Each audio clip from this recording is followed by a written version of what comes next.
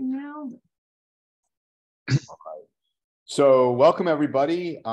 We are week 195, right, Jim? Something like that. 196, Andrew.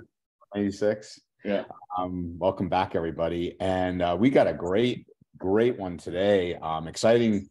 Jim, I'm going to let you and Michelle kind of drive the beginning of this one because it has to do with your Cool Rules Challenge.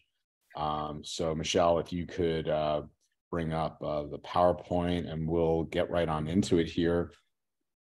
And hopefully we get all of our winners on with us too, right, Michelle? Yes, they checked. They're all here. All right, fantastic. Nice. All right. Okay, can everyone see my screen? Oops, I'm not giving anything away. You're good right now. You can see it all. All right. Can you, you may be able to see some of it because you're. Yeah, you can see next slide. You can see your presenter. Oh, you can see You can see your next slide. Yeah, oh, you can see your presenter mode. Okay. Thank you. Okay, so we'll just do right from start. Right from start. Okay, it's different. There you go. Perfect. Gotcha. Whoops. Yeah. Okay. We almost have the cat out of the bag. They couldn't see it. It was too small. All right. Okay. Go ahead, Jim. You want to take it away? Yeah. So Michelle and I are going to announce the winners of the Cool Rules Challenge. This is version 2. So you may remember last year we did a Cool Rules Challenge when Respond came out. Ben Jones was a big winner of that contest. What we wanted to do this time was have the challenge centered around Unify and creating rules that incorporate Unify with Respond. We had some really great submissions, and it was difficult coming up with winners. So what we're going to do today is we're going to announce the winners in succession, and then we're actually going to play for you the videos that were submitted around the rules. So you can actually learn what the rule is and how it was submitted. And then we'd like to talk to each winner briefly about the inspiration behind the rule. So with that said, Michelle, you want to get right into it? Sure. Oops. Let's start with our first. Oh. Okay. Third place. We'll start with third place was most impactful rule. Okay. Right. So again, Michelle, I think you testify, right? This was difficult to come up with 3 winners because there were a bunch that were really, really good. Yes. A lot of them were very impactful too. So this was a tough one. And I was really impressed with some of the quality of the video that were actually submitted as well, to the point where we might want to start working with some of you folks on creating some videos for SaaS alerts going forward. So Michelle, you want to announce third place? Sure. Third place, and I hope I'm going to say this right, is Louis Gunesi. This is how I'm going to say it, but I hope he's here. Louis, are you here? From Cayenne Corp. Thought I saw him come in. Yes. Oh, there you are. Okay. Well, congratulations. I'm going to have to stop sharing to show the video, so bear with me for a minute. Louis, I personally loved the editing in this, which we're going to show you in just a second. Get out of this. All right.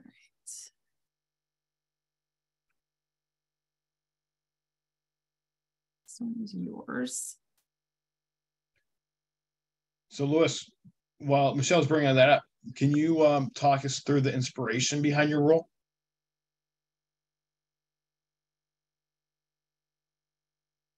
Louis, you there? He's here. I don't know. Maybe he doesn't have a microphone. Yeah, he looks like he's on mute. All right. Well, we can play it. I have it up. Okay. Oh, I'm here. Can you guys hear me? You're there? Yes. Hi okay. there, yes. Fantastic. Okay. Louis. So congratulations. Third prize. Michelle, can we remind everybody what the third prize? The third prize is $1,000. Okay. Nice. Yes. Nice. Okay. Congratulations. Thanks for that. All right. Nice. Let's take a look at your rule.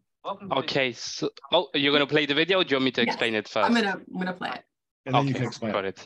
Perfect. Can you hear that? SaaS rootkit allows threat attackers to create malware that lives within a SaaS application. Yes, Michelle. Which can infiltrate and maintain access to a user's account while going unnoticed. This includes creating forwarding rules through a terminal script and being able to hide them from the user interface like a rootkit. One of the ways this could occur would be in the form of an email where the user clicks on the link which grants access to the SaaS application on the email account. The OAuth 2.0 mechanism simplifies the process of authentication and authorizes a fine-grained delegation of access rights. OAuth doesn't share password data, but instead uses authorization tokens to prove an identity between consumers and providers to provide an authorization flow for apps. Third-party apps could be a valuable tool to a business, but can also be an executable file and a big threat. Here is a walkthrough of the rule you can create, which can help you prevent this. Since the SaaS application integration is the first step before the threat actor can go unnoticed, using this condition, anytime a SaaS integration is accomplished, the response will be to block the sign-in, expire the account logins, change the user password. Somebody's trying to log in as me, I think. Okay. Sorry about that. I think it's Amy. Is that it? All right. Uh-oh, it stopped.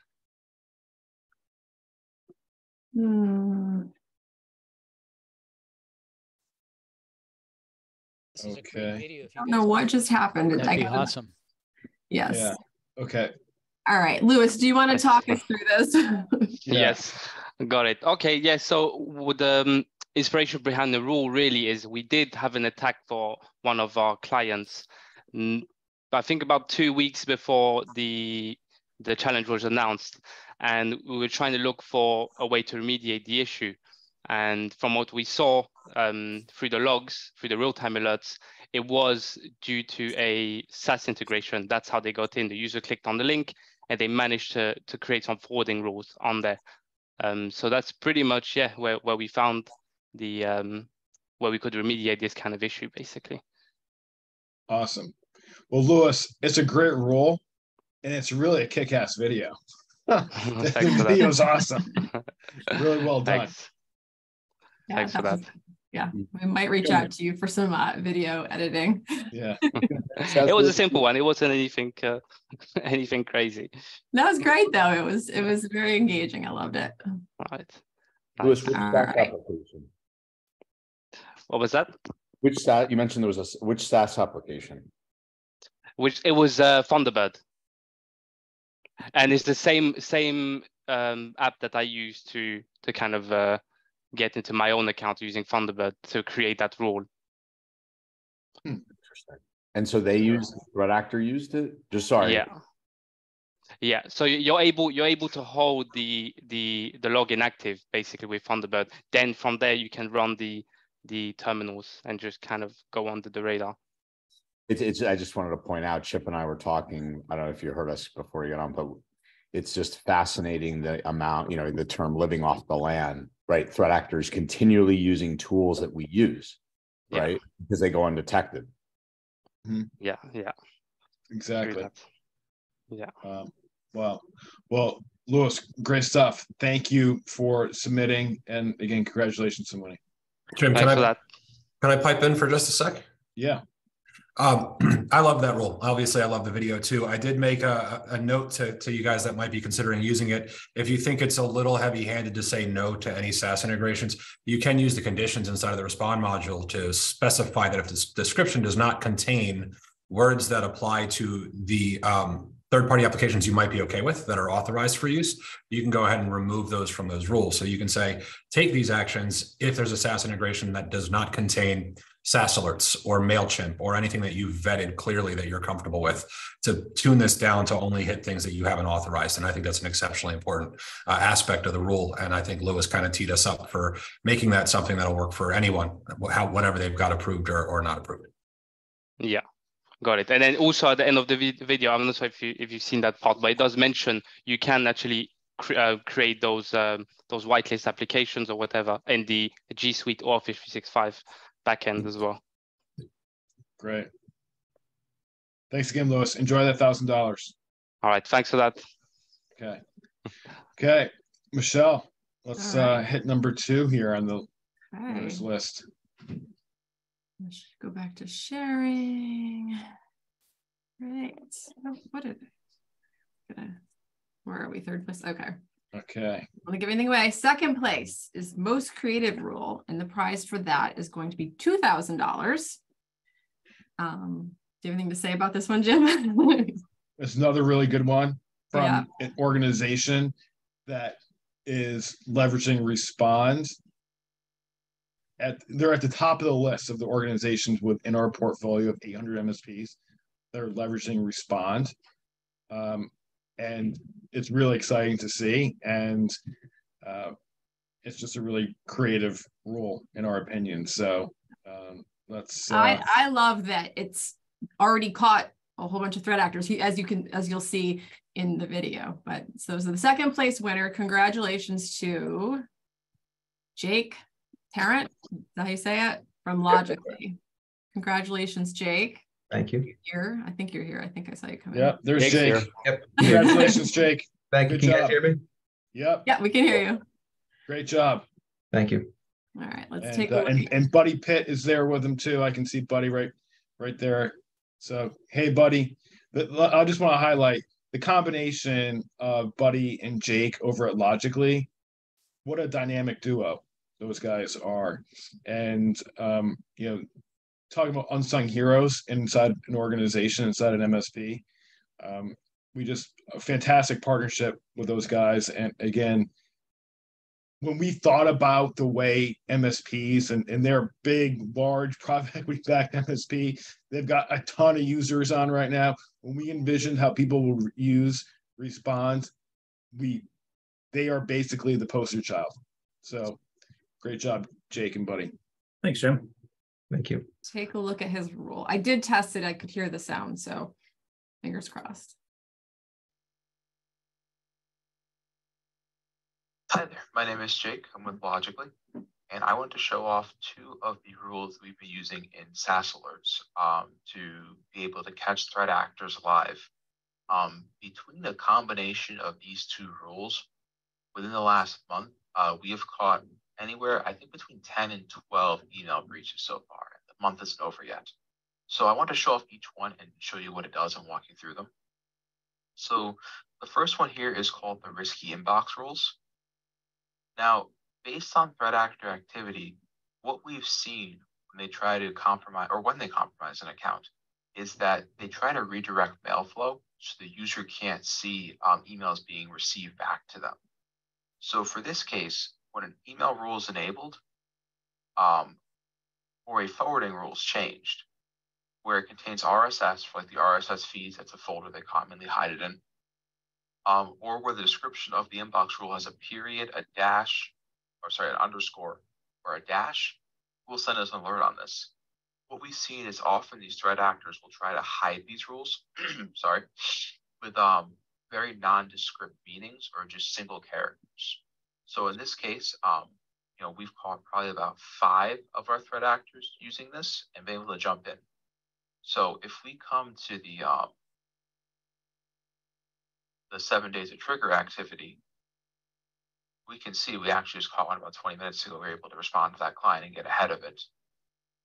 Here's another one from Valentine Enterprises. And I think what's actually very interesting, here's Teresa Ferguson, is that all of these rules, or all of these alerts that we've gotten, have been true positives. From this rule, at least in the last week, we have not gotten one false positive.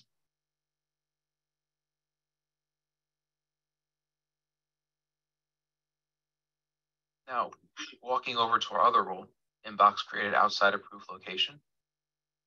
What this rule does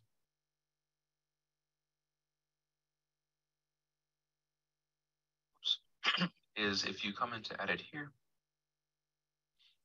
if a user logs in outside an approved location, so in our case, if they log in outside of the country we expect them to be operating in, and they create a forwarding rule, or they change a forwarding rule, it will alert us on this. So what we often see is that threat actors will log into an account pretty carelessly without a VPN, and we'll get that trigger that a login's happened from outside the US. we know that it's suspicious in nature, malicious in nature, if they go ahead and change the forwarding rule. Because once again, it goes back to the redirection of mail flow. So if I come in here the last 7 days of triggers, it's pretty close to the other rule we saw. But either way, all of these rules, with the exception of some of our administrator ones because they operate in the Philippines, but for any user accounts we've seen this rule happen on, they've been legit for the most part. So this allows us to get ahead of anything like that.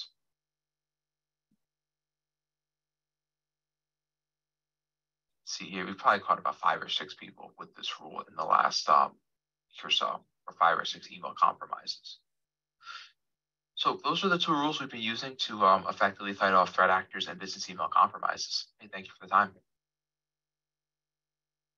Yes. Awesome. Great work. So Jake, you want to just talk about the inspiration a little bit? Yeah, sure. So you guys could probably tell it was allergy season when I made that video. So sorry for all the awkward pauses. So what happened there is that we set up SaaS alerts for our clients. We were monitoring the logs, but we weren't sure exactly what we were monitoring for. So what happened is we had a client get compromised, unfortunately. And we said, okay, let's go back through logs and SaaS alerts. And Buddy and I started to look and said, what can we match up in these rules, or what activity can we see we can write rules for? So we took 2 live incidents. We saw they were logging in from foreign countries. They're making these mailbox rules with very non-descriptive names. And we just started to build the rules from there. And before you know, I think we've had now 20 successful breaches stopped with those 2 rules in the past month or 2. That's where that awesome. Came from. That is awesome. Awesome work. Andrew, go ahead. Yeah, Jake, question. You know, I know of Logically through Michelle, and I know she's gone, but I know you guys are big. And I have a question to you and or Buddy. And again, it's not asking you for exact metrics, but when you look at EDR, MDR versus BEC and, you know, your quote unquote SaaS attacks that you're seeing, 26 in the past 2 months, what percent are you seeing EDR, MDR fire versus SaaS? Does that make sense? Like high level? Yeah. Almost none, I would say. All the SaaS ones seem to originate from a password being compromised in some way, single factor authentication being used, and no actual compromise to the client's, physical environment. So I almost lump them in 2 separate categories. Totally. I was just saying, for every hypothetically 10 you get over here, BEC, SaaS type credential attack, how many EDR, MDR? Like alerts, I know what you're saying. Yeah, like that are real, true positive. Yeah. I would say in the EDR, MDR world, we see a lot of things that are detections. I mean, I could say, yeah, they're true positives, but they're low risk.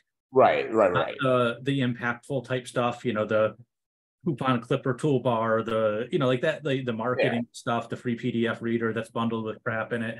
So we see a ton of that type of stuff in the EDR world. But like something real, like relative to this percentage wise, what would you say it is?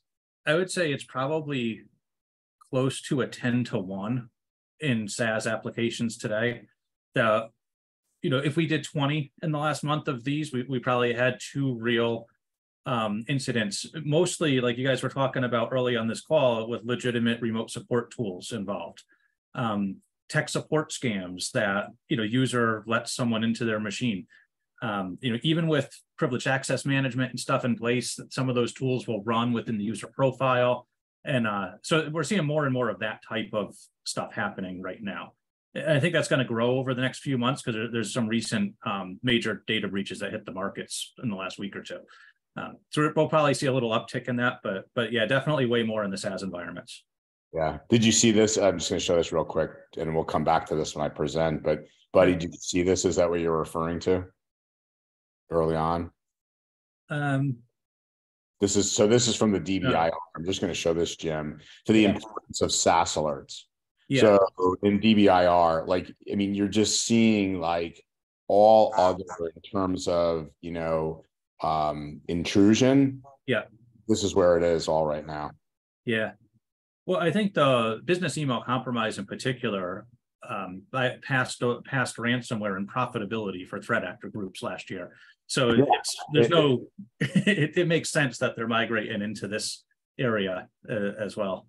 Yeah, just really, really interesting how quick things are changing, and where the quote unquote action is. So great job. I think you guys did a fantastic job on this. Yeah, so. 20 BCs in a month. Well done, guys. Yeah, that's impressive. Yeah, thanks. Awesome. Thank you. Enjoy the $2,000.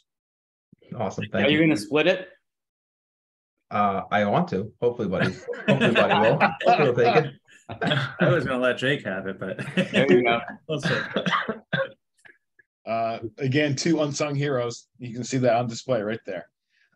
Okay, so Michelle, let's get to number 1. All right, there we go. All right, first place, best overall rule. This rule won, I mean, for a variety of reasons, but in my opinion, they used Unify to create some really good stuff. So Jim, do you have anything you want to say about it before I announce? Well, look, all these rules are great, and it was really difficult because we had a lot of really good entries. But as you said, Michelle, like this individual really embraced the Unify piece of this, which kind of pushed it over the top. So someone's asking, what is Unify? Yes. Where's the account manager? Yeah. So Marcy, how long you been with us? It hasn't been on board yet. Okay, so that explains it. So Unify is functionality that we released back in April that essentially correlates the data, device-side data from RMM applications, and then correlates that with the user data we naturally get in SaaS alerts, and we unify it into one view. And that allows you to then create respond rules to really zero in on what is going on in your customers' environments. So that's Unify. Yes. Okay. So without further ado. Yes. Well, congratulations to Max Thornton from LSR Tech. Max will win $3,000 and $1,000 in MDF funds. For LRS. That's a big take right there. Max, are you here? Yes, I am. I hear you. I don't see you. Max, okay. Congratulations. Congratulations. Way to go, Max. Let me and by the way, I see Ben Jones on here. Ben Jones, as we mentioned before, was a big winner last time, and he's got to be an honorable mention for this time around because he submitted some really good stuff again. But we after going through it, we just had to obviously bring it down to 3. It was a tough one. This was tough. Yeah, it was. All right, let's take a look at Max's submission. Hello, my name is Max Thornton, and this is my submission for the Cool Rules Challenge in May of 2023, specifically for getting a rule that works with Respond and Unify. So I work at the company I'm with, LSR Tech. I wanted to get something that applies to situations we see and sort of situations we see in the past, and what we can anticipate with the new features afforded by Unify. So previously we'd had to have arbitrary thresholds for what would be considered malicious behavior out of character. Say 25 downloads of documents in an hour might be a threshold. But now, since we can map devices, we can now expect what behavior is done on what devices and take actions, when those behaviors are enacted on an unexpected device, especially in a world today where there can be all sorts of weird account compromises, such as, an already authorized token being grabbed from a phishing email. So say someone does that, loads it up on their computer. What this is doing here is that it's checking for anything I would consider, daily activity, but that could otherwise be suspicious. So suddenly creating shared links, downloads, sending email forwarding, all the things that in all honesty I would want to do if I had if I was a bad actor and I wanted to, you know, mess with someone's account and get their information after compromising their login token. So previously, like I said, we'd have thresholds. Now we only need any instance of that when it's on a non-mapped device. So with our user base, they have predefined company workstations, and they shouldn't be signing in and doing their business from personal computers or from any other computers. And if they have a new device, we're the ones to set them up. So this behavior is not something that they do on anything other than maybe a mobile device. So that's why we have the mobile exception here for those small cases. But if it's not on a mapped device and it's not a mobile device, and say there's a compromised token, will trigger for any of this behavior, downloads, you know, even just opening files. Maybe they're taking screenshots, they want to trigger download sensors, anything to exfiltrate data or to otherwise intercept emails. So you can see on here, I have a demo user set up. I already got the rule to trigger. What you can see below, these lower ones here, are that I did this on the computer that the user is mapped to, and it didn't trigger any rules. But when I then signed in on a computer next to it, a computer that the demo user was not mapped to, it immediately triggered the respond rule. And I apologize, I didn't show you what the actual response is. I currently have it set to send a text alert to one of our business phones and to block sign-ins and expire account logins. Of course, you can expand this. You could make it change user passwords, but as far as I'm concerned, this will lock down an account while we have time to evaluate what happened. And, you know, say some user did something they should have. They tried to sign in on, you know, their partner's computer while on vacation. Then we don't have to worry about resetting MFA passwords if it's just that. But in the meantime, we'll have made sure their account's protected. So this is my idea for the submission. It really is just taking, you know, several good ideas I've seen around and stuff that we were trying to do for Unify, and now utilizing Unify to really answer the question, which for me was, how do you know when, you know, what's a good arbitrary limit? And the beauty is that there doesn't have to be arbitrary limits anymore. It's just, are they on the device they should be? If so, they're good. If not, we lock it down. Awesome. Great. Max, want to add any commentary? I don't have much to add. I just was really trying to identify that, you know, what I love for SaaS alerts is being informed. But when you introduce respond, I'm like, what can we, you know, do to respond to an action? What if it happens while we're asleep? You know, worst case scenario, 1 a.m. Christmas morning or something. And having this on here where, you know, we have lots of clients that only do business on their designated business computers that we can map to. We use Ninja, and it's explicit policy in their business that they shouldn't be doing work outside of those computers. Mm-hmm. So if there's anything going on outside those computers, you know, stuff that might fly under the radar, like I didn't put the password reset in there because that throws flags on its own. If I got into someone's account, the first thing I would do is exfiltrate data, not try and just take over, because I'd assume someone would catch me eventually. So I want to lock them down the moment they're going for data. Great. Well, Max, congratulations. You got a that's a big win. So yeah, I wasn't expecting that. Enjoy the prize. Very much deserved. Yeah. Jim, can I just ask Max something, Max? So yeah, with your respond rule, Max, you're basically isolating that device, aren't you? Yes. That's pretty big, Jim, because if you think about it from an IR perspective, right, that's really what we want to do is limit blast radius, right? So it's fantastic work, Max. Yes, it really is. And as Ben just said in chat, you are joining a very elite group. You're now up there with the likes of Ben Jones as the #1 winner of Accrual Rules Challenge. And Ben is on vacation today, coming to us from Busch Gardens. So Ben, thanks for joining. That's loyalty right there, my friend. I'm dedicated. I'm dedicated. Exactly. And And is for that those what- for those that feel like you missed out on this one, don't worry. This is going to be an annual thing that we do in Q2.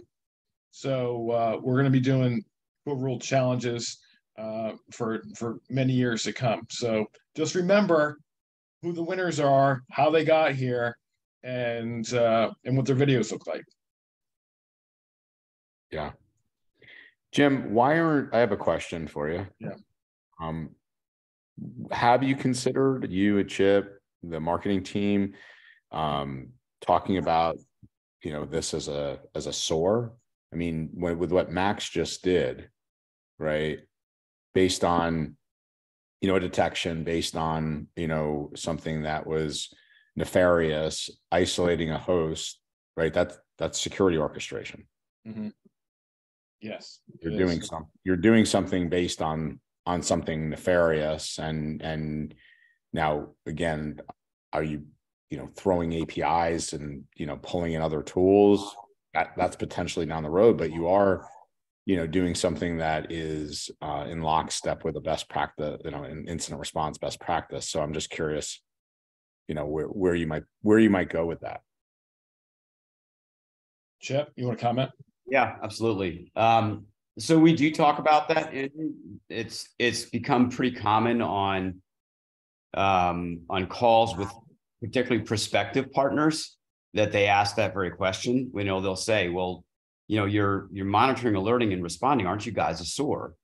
And in general, my answer is, yeah, we are. We don't market ourselves that way because a lot of the community that we market to isn't necessarily familiar with that terminology, and we try to break things down into their constituent parts and make it very, very easy to digest. But in every true sense of the word, of the definition, that is certainly a way to describe SaaS alerts.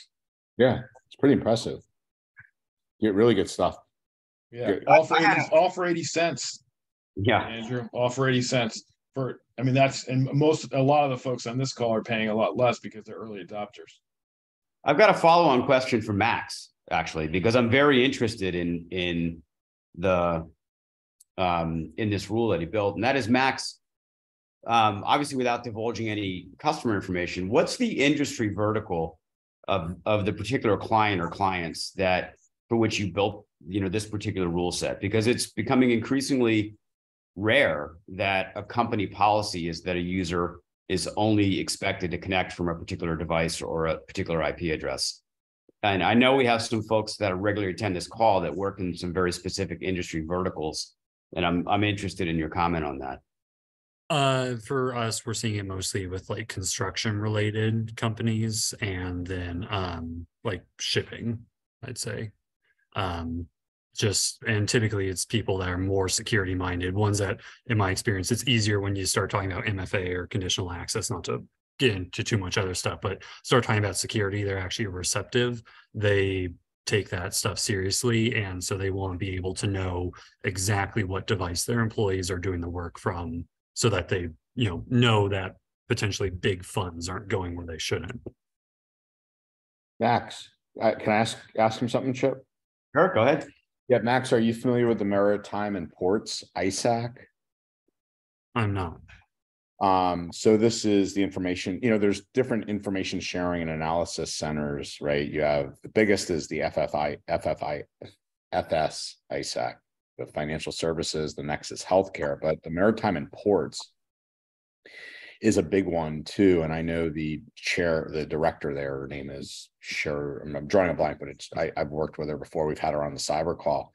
I'd love to make an intro to you, because I'm certain that your customers, or some of them, are part of the Maritime and Ports if they're in shipping.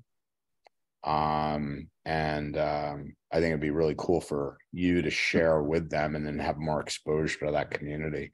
Share with them what you're doing. Yeah, definitely. Yeah. And obviously today we highlighted 3 winners, right? Andrew and Michelle. But we've got a lot of quote unquote winners in this community, because We've got a lot of folks that are leveraging this tool to really protect their customers in a way that hasn't been done before. And when we set out, to do this, to build SaaS alerts, this was our why. Like, why we exist is to help MSPs during this transition from a device-centric approach to cybersecurity to a user-centric approach. And it's heartwarming to see this community come together and do such great work, and taking it to steps that we never even thought people were going to be able to take it to, quite honestly. It's awesome, Jim. I mean, it's really cool to see the engagement. So there's a lot of unsung heroes on this call in this community right now that are doing fantastic things for their MSPs and their end customers. And I wish there were different ways that we could highlight them. Yeah.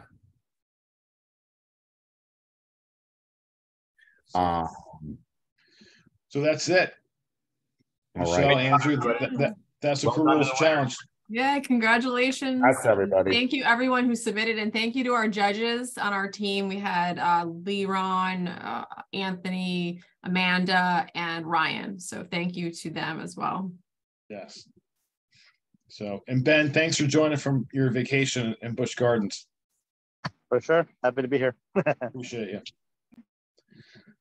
Okay. So I guess we can move to the next topic on the agenda.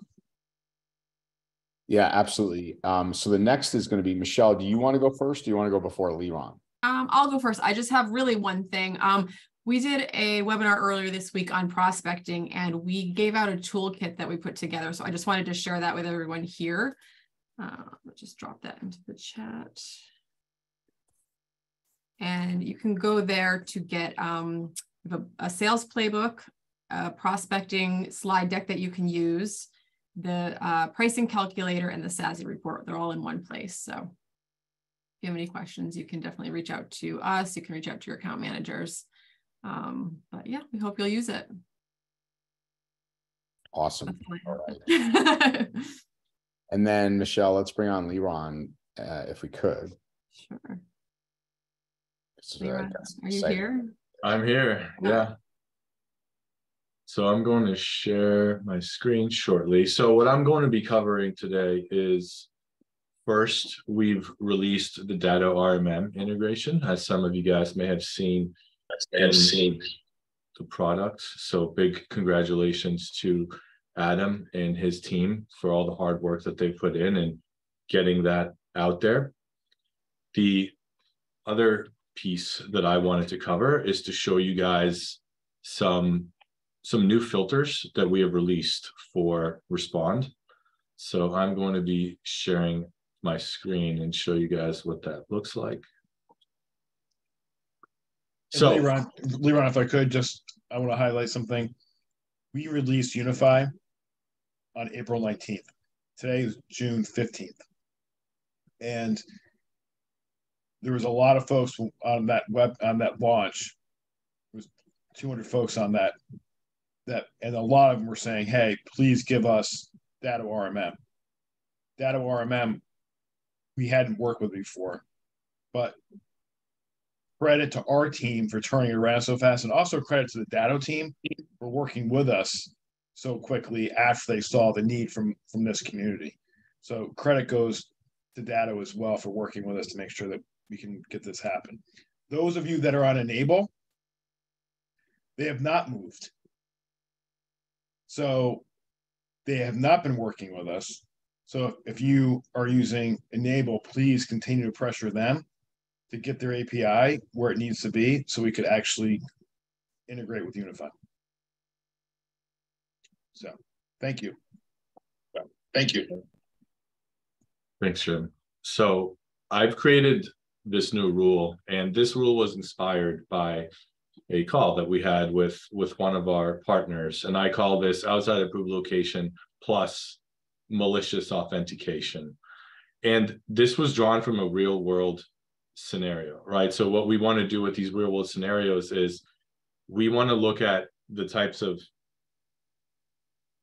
malicious events that we get maybe before it's too late, and we take a look at them and we say, how could we have prevented this from occurring in the first place? So what we have going on here is we have a login that is outside of an approved location. I'll talk about the filters shortly, right? We have one of those within 24 hours, and then we have a normal authentication success. So in this particular use case, this partner was specifically asking us, we know what country this is happening from. We even know the city. Give us the country and give us the city so we can go specifically looking for these particular threats.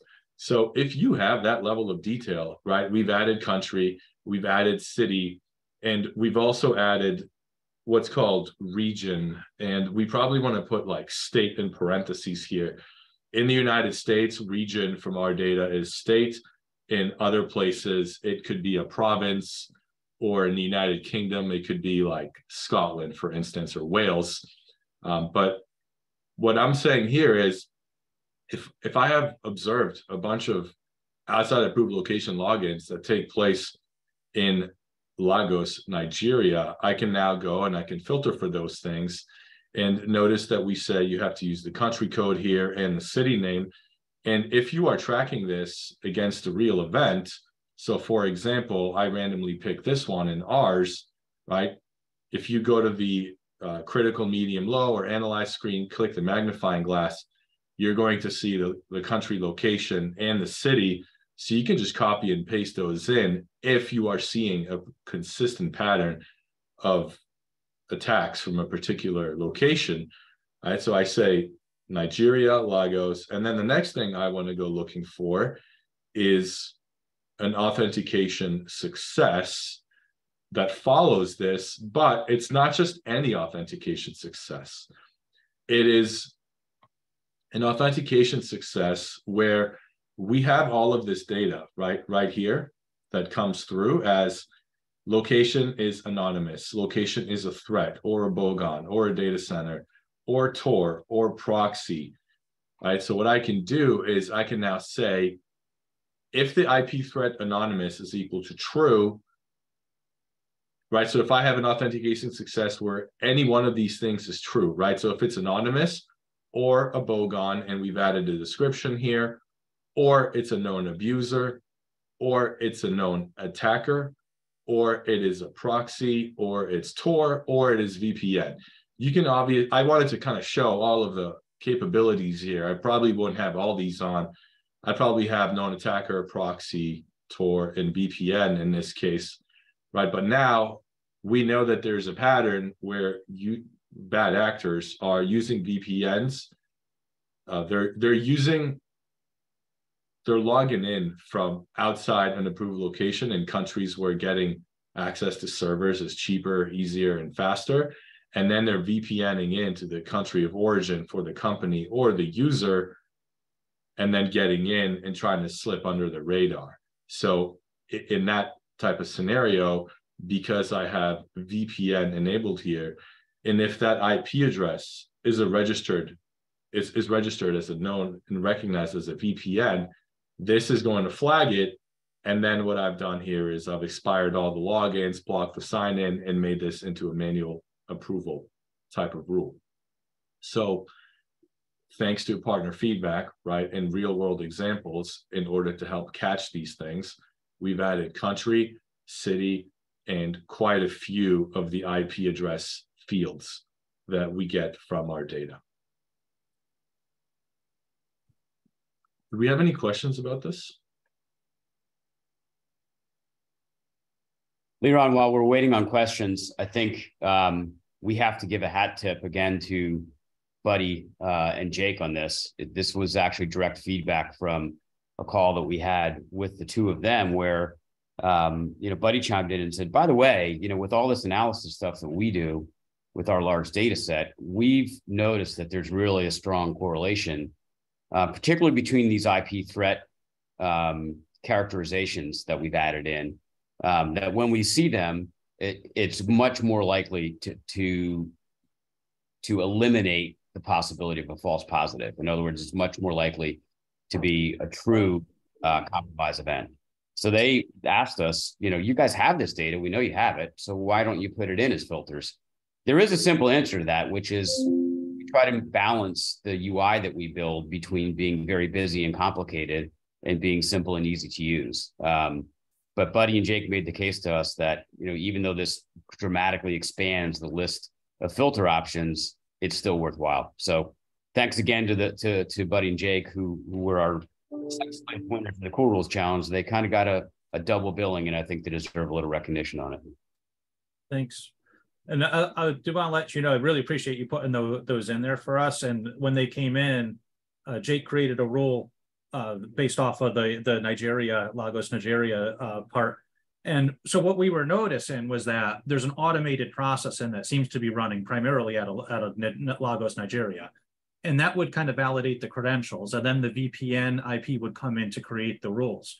So now what we've been able to do is, instead of waiting for the threat actor to come in and create the rules, Jake caught one last night that was just the login from Lagos, Nigeria. That didn't belong. So we were able to get even a step in front of that, the rules that we described today on the call. So thanks for getting that in, and thanks, Jake, for getting that active so fast. Yeah, no problem. I gotta say, when we called the customer up saying, hey, we saw one nefarious login from Nigeria, there's no email rules, there's no actual damage to the account, there's no phishing email sent out, they're very appreciative of that. Yeah. The other piece that is great about this for everyone in the community, and Buddy and Jake, I'm sure you recognize it already, is the forensic log tail that you're creating to be able to demonstrate for someone exactly what happened, which you so often need, because you always have skeptics when you're coming to them and saying, hey, you had an account that got hacked, or God forbid, there's an actual monetary loss and you have to have the data. And this level of detail and detail in the Respond module itself really provides a lot of powerful data to help your client with insurance claims, and you guys stay out of the line of fire. So, definitely encourage everyone to use these additional filters to strengthen the granularity of your logs.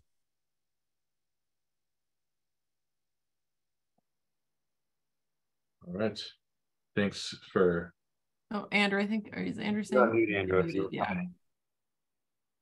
Again, Jake, Buddy, and Chip and team, fantastic. I mean, when you think about what's going to occur, after a breach attorney gets assigned, if God forbid, something did get through, right? And you guys are doing everything you can, not only can you show due care, but as soon as they call in, DFIR, right, you're going to be able to literally hand them exactly what happened. And I mean, it's really, really well done. And it's awesome to see.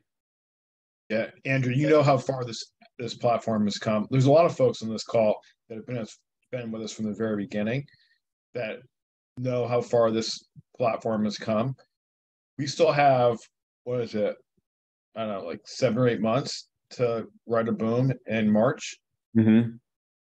When we have an opportunity to get up on main stage and show everybody what we'll have accomplished by then, with some real thought leadership around an aggregation, Andrew, of all of these things that we see people catching, and how to create, rules and policies around stopping them, around SaaS applications. Like, I'm so pumped up this year more than ever for Write a Boom, because we'll be able to share so much information that we're collecting. Well, I was telling Chip it'll be cool because, as you know, we create a journey. There's no sales pitches, but what's awesome about you guys is we're going to be looking at the Verizon data breach report. And so when Chip's up there speaking to it, he can actually pull, a lot of data to literally show specifically, how the threat actor is doing what they're doing. So, I think for Write a Boom, we should step forward with the SaaS Alerts Cool Rules Challenge winner and have Max hand off a blue jacket for the blue team to the next winner.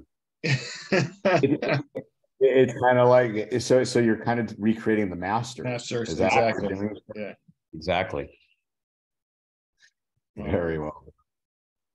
Great stuff, Liran. Yeah.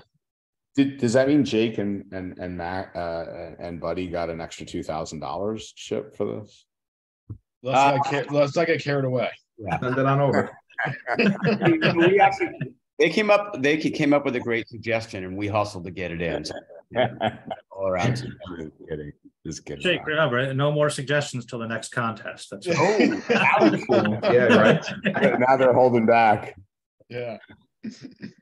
All right. Great stuff. Liran, anything else on the product side?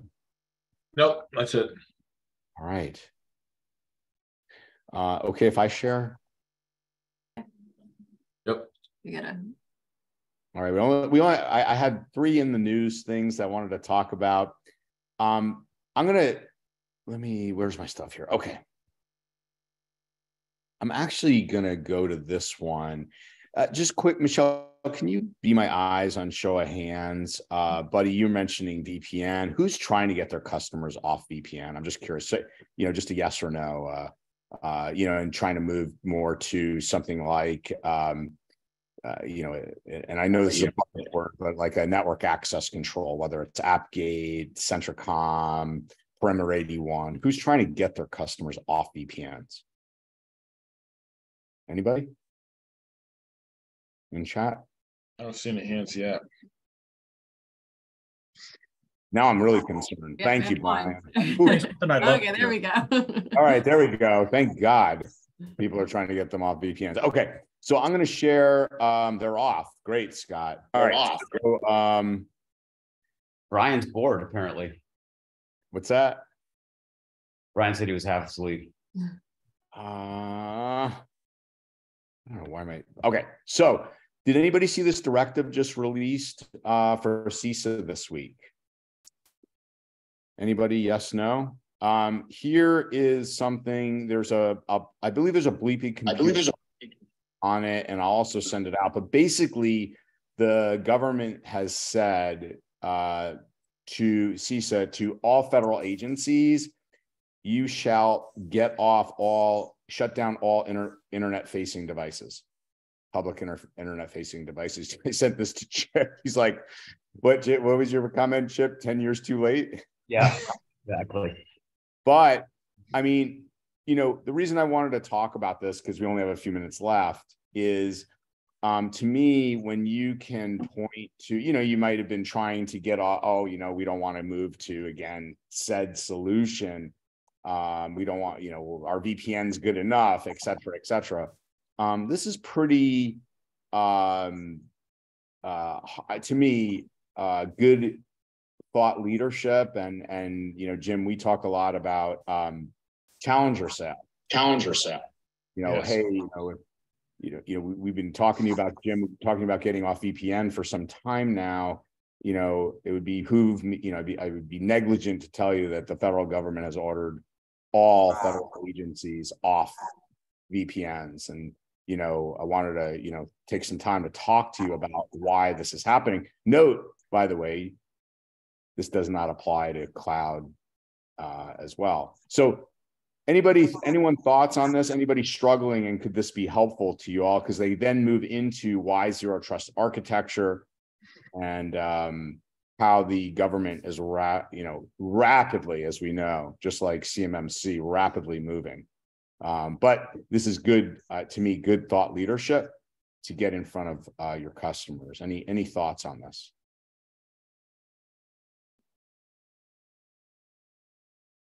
So, I'll just offer while we're waiting for other folks to think of their thoughts, that we often talk about sales tools on this call and how to leverage changes in the security architecture and the security posture of how MSPs and businesses should be running and what attackers are doing. This, I think, is another great opportunity to take to existing customers and prospects and make them aware of the amount of change that's going on.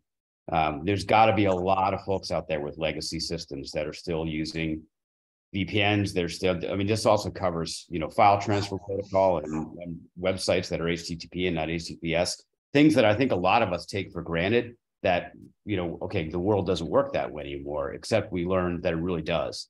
And right. You use this kind of documentation coming out of the federal government to say, look, we should be examining your networks. Like if I'm still an MSP, I'm using this kind of thing, and I'm going to prospects and I'm saying, has anyone ever looked at this stuff for you to really find out if you're going to be compliant with the new standard that the federal government expects for itself.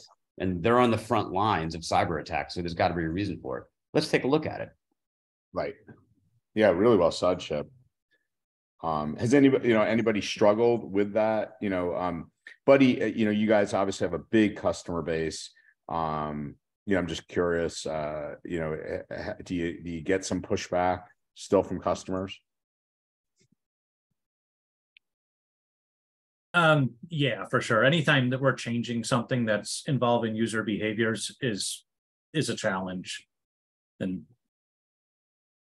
are you with the former Chris Churgwin group? I've known Chris for many, many years up in Maine, or where are you out of? I'm out of Connecticut. Okay, fair enough. Yeah. Yeah, this to me is a really important one that, I can't stress enough. I mean, just this week alone, I don't know if you guys have seen Fortinet yet again, plagued with vulnerabilities that, for such a great firewall and networking company has become the Swiss cheese of, unfortunately, in the last few years of vulnerabilities. So again, Jim, I got some other things I want to talk about, but had an incredible SaaS call today and some great information for everybody. But Adam, you have your hand raised. Did you have anything you wanted to share? Or was that due to the question? Or he's high-fiving you. I don't know. Yeah, it's down now. Okay. All right, Jim. So we're at the top of the hour. Yeah. But wow, what a fantastic, really good stuff. Yeah. You guys should be really proud of everything, and the partners should be really proud. Yes. Well, congratulations again to all the winners. Thank you to all of you, the community, for pushing us and making SaaS Alerts the company that we are today, and certainly giving us the information and the guidance to keep moving forward in a way that's going to be very helpful to all MSPs. So thanks so much. Yeah, thank you. See you next week. Bye everybody. Next week. Bye, everybody. Hey guys. Thanks, Bye. everyone. Bye.